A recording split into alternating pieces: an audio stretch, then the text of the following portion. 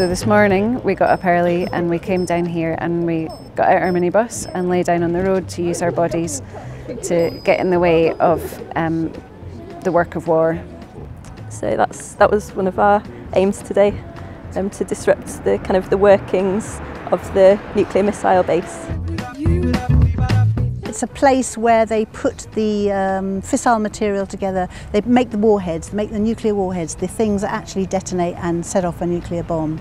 That's what's done here. I think a lot of people my age don't know a lot about Trident. I'm new to the UK. This is something I didn't grow up with, and now that it's part of my taxes, now that it's part of my responsibility as a resident here, I think I'm really interested in learning more about it, meeting the people who have been around protesting Trident for so long and sharing that knowledge with other people.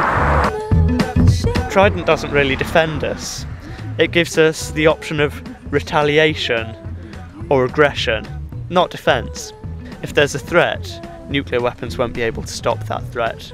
They will only be able to create some kind of revenge, which has no practical use whatsoever.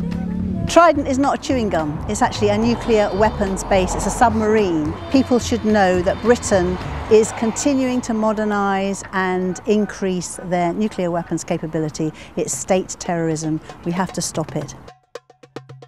I'm here because I feel compelled by my faith to make sure that Britain doesn't invest over £205 billion into weapons that kill millions of people. And I believe that there is that of God in every person, and therefore weapons of all kinds are immoral.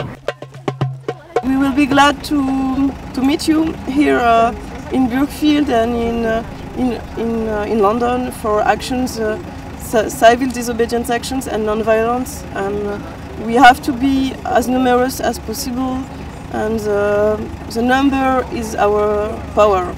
So come and join us.